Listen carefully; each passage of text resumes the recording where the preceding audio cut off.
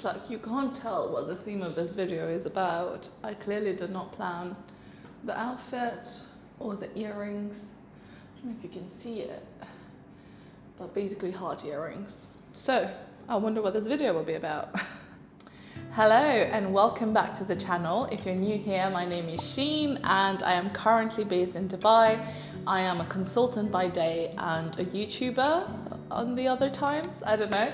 And today I want to talk to you about something that's been on my mind for a while now and something that a lot of people have asked me about. So yes, I have fallen in love with Dubai. Got you there today. Sorry, I had to do it. Clickbait, I love it. But on a serious note, I do want to talk about how it has been since I've moved. It's now been officially 3 months and I am absolutely in love with the place, and I thought it's the best time to try and share with you some reasons why I love Dubai. So let's get into it. The first thing is just the diversity of people, and by that I mean whether it is at work or through my social circle or anyone you meet in Dubai, it's just so diverse. Everyone is from such different countries. To give you some examples, when I started my job, there were 12 of us who started at the same time. And I am from Mauritius, there are people from Lebanon, there are people from America, from Spain, from Italy, from Colombia. It's just so diverse. You meet so many different people, and a lot of people are meeting Mauritians for the first time. It's just really, really nice. And I don't think you get this level of diversity anywhere else. And you even get to meet, you know, a lot of Middle Eastern people from countries I've never heard of or never really met anyone from. For example, Kazakhstan. And I met people from Kuwait, and we all work together, and it's really, really interesting. And you know, I am a firm believer of the whole cognitive diversity thing.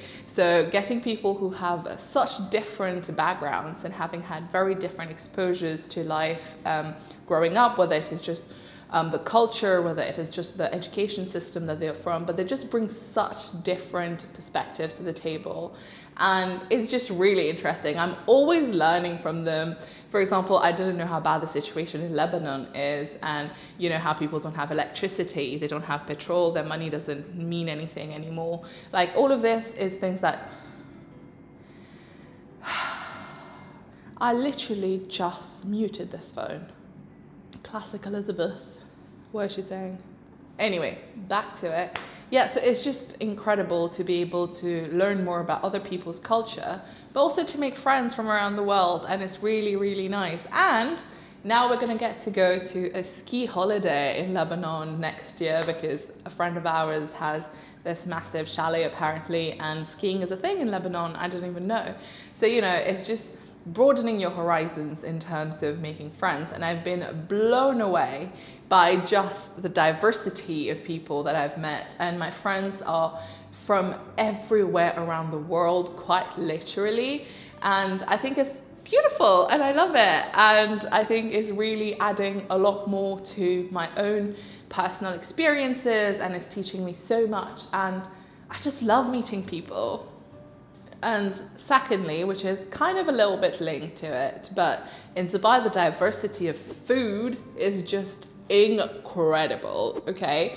I've had food that I've never had in my life. For example, I had Yemeni food, which I am a big fan of now, where you sit on the floor and you all eat from the same massive plate. And it's so delicious, honestly. I've had Afghani food. I've had, what else have I tried here that I didn't try before? Quite a few things, and they have every single cuisine you can think of, literally. And it can be a bad thing having too much choice, because every day when it's time to eat, I spend so much time on delivery just going, oh, I don't know what to eat, there's just too many options. But obviously, first world problem, but it's so incredible. Food here is amazing. It's so delicious. Like, I just heard about this one recently called Raju Omelette, and it is apparently, the guy is a millionaire now, and the only thing he does is Indian omelettes, and they have so many restaurants around Dubai, and it is always booming, always queues outside, and I was just like, oh, how have I not tried this before? And it's just, everything is just bigger and better. The portions are massive and food is delicious. And the one thing I love about food in Dubai as well is that you have everything for different price ranges as well. So you can have really, really cheap food, which could cost you, I don't know, like £2 for a massive meal, or you can have a meal that's £150.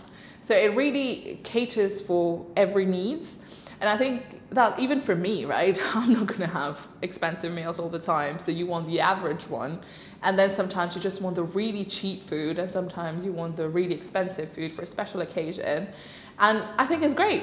You get to do everything. And I think this is something that might not be that present in different countries, because when I'm saying that there is cheap food, it tastes even better than the really expensive food. And it's so authentic, especially when you go to like Indian restaurants here, or Lebanese or Turkish. They are just really, really good. And it's just that you need to be able to find these places, and they are like little holes in the walls, but it's so good. And I just can't stop raving about food. And the thing is, whenever people come to visit, I'm just like, okay, we need to iron out what you want to eat, because there are too many options. And another thing that I really liked in terms of food item, I guess this is more drinks, but it's the Gurrab chai in Dubai. Oh my God, blew my mind, because I don't really like the Indian chai. I think it's too spicy for me, but I had karak here, which is this tea that they boil for like 24 hours, and there's so much sugar in it, obviously. But I went to this one place where you can choose between 25%, 50%, 75%, and 100% of sugar. So, you know, they cater for your needs really. And it's so good. And at my favorite beach, Kite Beach, you have Philly, which is the biggest range of karak chai. It's like a big brand in Dubai. And they have iced Gurrab. If you're in Dubai and you haven't tried this, please do. It is so good. There's so much caffeine in it though, and I always make the mistake of drinking it at night, and then I spend the whole night awake. But it is so good, definitely worth it. One of the biggest discoveries I've had in Dubai. Well, I feel like the common theme here is really diversity. But the third thing is just the diversity of things you can do, right? It's incredible that in the same day, you can go to the beach, you can go to the mountains, and you can go to the desert. All in the same day. How incredible is this? And each of them are really high quality. It's not like the beach in the UK. It's not like Brighton, where you have pebbles instead of sand. You still have a wonderfully beautiful yellow sand beach. It's so nice, and the water is so clear. And then you can go to the desert, where you can only see desert for miles and miles and miles, with the camels and everything. And then you can go to the mountains. They have mountain ranges here. People go cycling up the mountains. You can go hiking, obviously when it's not deathly heat outside. And it just blows my mind that you can do all of this in one day. Obviously, I'm from Mauritius, where we do have mountains and beaches, but we don't have desert. So here, the fact that there's also desert, and there's the very, very modern middle Dubai, where you have the Burj Khalifa, which is the tallest building in the world, and you have all of these wonderful skyscrapers that's just so modern, the Dubai Mall, which blows your mind, and it's incredible. It's like, you know, when you're going on holiday, sometimes you're like, do I want a beach holiday? Do I want a shopping holiday? Do I want like a city holiday? Do I want to get away in the nature? You can have it all here, which is great. So it gives you a variety of things to do. So every weekend is so different. Like one weekend you can go to the beach, one weekend you can go do like virtual reality thing, one weekend you can go to ride park, one weekend you can go to the desert, have a barbecue there, because that's something you do. And you can go to a mountain one weekend. And for example, this weekend I'm going go karting. Like I've never been karting, and it's indoors. Very excited, let's see how it is. But there's just a wide variety of things that you can do, and especially when people come to visit, there's so much to pack. It's really, really hard to decide where to take them. I have this problem every time when people come, because they come for such short time, so you need to really plan it out and think, where do you want to go? And there's also the Global Village, which has recently reopened. They closed for the summer, and it's just like a massive fancy fair with different parts of the world in it. And you have their activities, you have shops, you can buy things from there, you can buy food from there. It's just like a massive party from around the world, and it's great. And at the moment there's the expo going on as well, so just a variety of things to do. You never run out of things to do.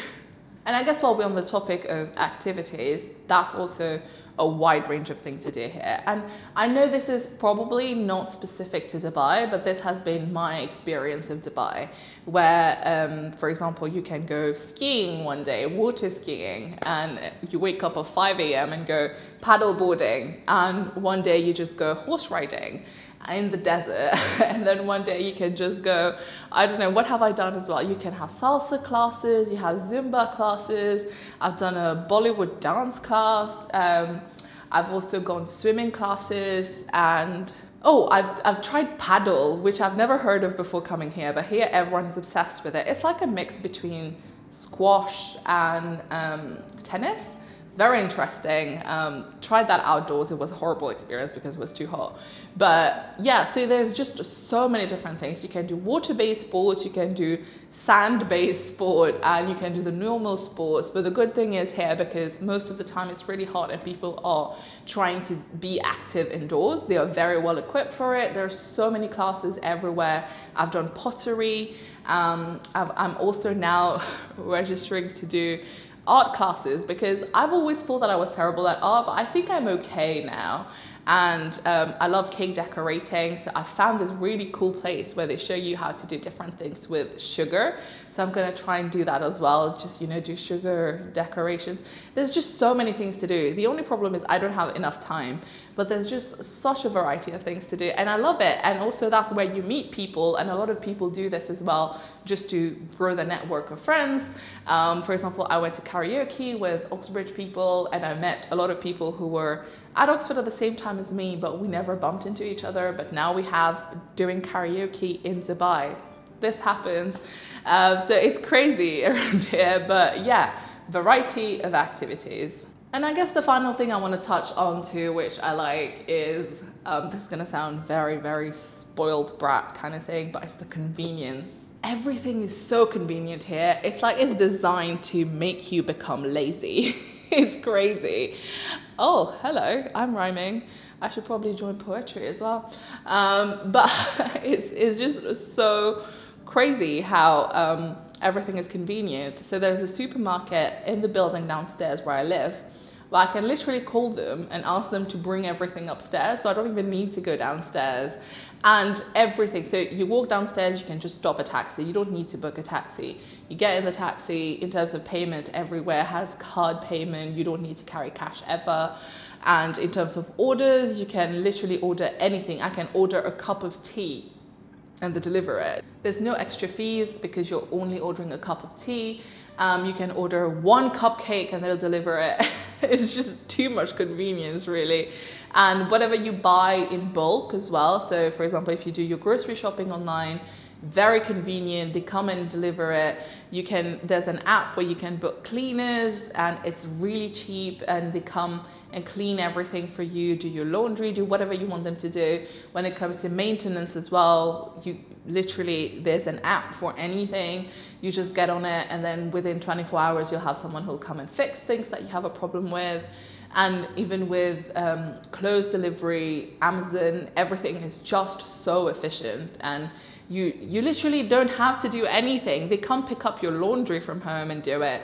They come deliver your groceries. They come to clean your house and water your plants. There's an app where there are people to walk your dog. Literally, there's nothing that you need to leave the house for, technically. So really designed to make you more lazy. And even when you buy furniture here with IKEA, it's included that they will come and set it up for you. And whatever you buy, for example, I bought a rug, and they will come and set the rug for you. They don't expect you to do anything. Every service is included in the package whenever you're buying something. And I think that's just really good. And there's an app where you can order for people to come at home to do your mani-pedi, to do a massage, to do your facial, to cut your hair at home even, and even with PCR test. I've used this many times, I am ashamed to say, but you literally book it on the app and the nurse comes into your home and does the swab for you. You don't have to leave the house ever. And that's just really, really convenient, and being very lazy. And more realistically, I don't have the time with work during the week. So it's really good to have the possibility to just outsource everything else. So the only thing I need to do is focus on work during the week, and then the weekend I can have my fun and obviously sit down here and record videos for you. So it's just really, really good to be able to outsource all of the annoying tasks of life. So yeah, overall, I think my quality of life has improved because it's sunny, so my mood is always good. And then, of course, with all the facilities, everything being taken care of for me, all the wonderful people in my life, all the great activities I get to be involved in, and just being able to go to the beach, really, it just makes me feel at home. And for these reasons, I have really, really fallen for Dubai. And I see it now. Whenever I was talking to people who were in Dubai before moving, they were like, this will be the best decision you make. And at that time, I was like, that doesn't sound that convincing. And I thought, oh, they're just being nice, you know, telling me this so that it would make moving easier. But they meant it, and it is true. If you are considering moving to Dubai, I will strongly recommend it. If the only thing that's, you know, a concern is whether you will like Dubai or not, I think definitely give it a try. It's probably not for everyone. Not everyone likes the same thing, which is normal. But for me, it really is ticking all of the boxes. And I guess another thing that I didn't really include in the list was the fact that, you know, it's so well connected to the rest of the world, and a lot of people travel through Dubai and they stop here. So I've had at least 5 or 6 people who have come to visit already, and so many more people coming to the end of the year. It's just so easy to come here that you get a lot of people visiting. There's always someone who is here. There's always a friend of a friend who's here, and they ask you to like check up on them. And it's just really, really nice. And yeah, I like it. I didn't think I would fall in love with it, but I did. And I'll keep you posted. I don't know if this is going to be a lasting love or not. We'll find out in the years to come. But for now, I'm very happy and I'm very grateful to be here. And it's been such a big relief because obviously I took a big gamble by moving here and leaving everything behind in the UK. But it's been worth it so far. And that's such a big relief to know that it was a good decision, and I am glad to be here. So very grateful. And yeah, I have a few videos planned for you talking about, you know, Expo Dubai. I will take you to Expo with me next time I go, and doing a bit more about consulting, application. And I also want to do this really cool video about my family and my ancestors in Mauritius, but that's going to be in a bit because I have a surprise for that video. So we'll wait for a bit for that. And if you're still here, thank you so much. And I'll see you in the next one. Bye.